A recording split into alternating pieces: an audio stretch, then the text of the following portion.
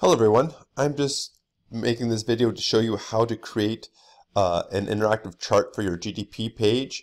I think we went over another technique a while ago. I just want to show you another one to use a form control. Now the first thing you need to do in order to make this happen is you need to make sure that you have the developer tab available on your toolbar. And the way you do that is you right click anywhere on your toolbar and you put customize ribbon. Then right here you'll see the developer and it's going to be unchecked. Check it, and then when you click OK you'll see the developer toolbar. And in particular we need it because we need to insert a checkbox, and I'll show you that in a second. So first thing I did is I inserted a blank sheet, sheet 1, right?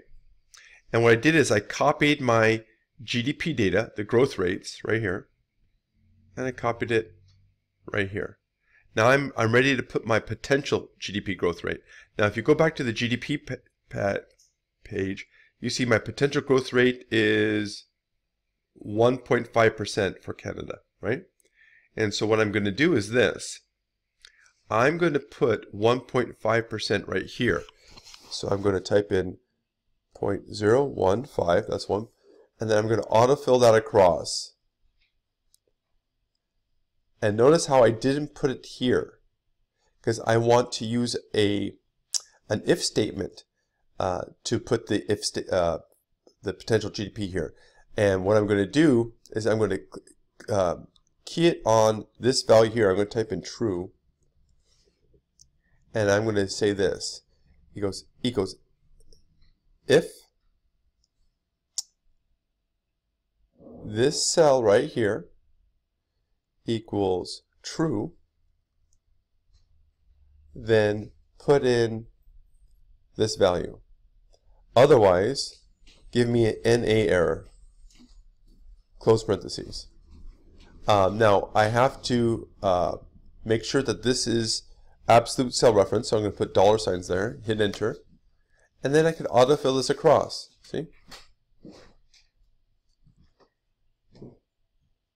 Now we're ready to create our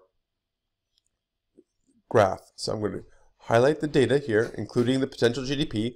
I'm going to click on Insert, Line Graph,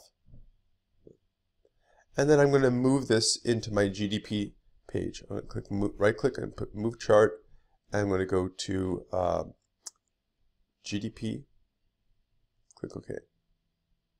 There, I'm going to move this down here. Now what I'm going to do is I'm now going to create a checkbox. I'm going to go to the Developer tab. I'm going to go to Insert, and this is the checkbox right here. I'm going to draw it right here. And then I'm going to change this text to potential. Highlight that. Potential. And then I'm going to right click on it again and click on form control. And then I'm going to click on this box here, and then I'm going to go back to sheet 1 and I'm going to link it to this right here. Click enter, hit enter, and click OK. And now watch. I'm going to click outside of it. Now watch when I click on it. Check on it. I got it. It's there. Check on it again. It goes away. See? That's a nice way of making your graphics interactive. Okay? That's all for now.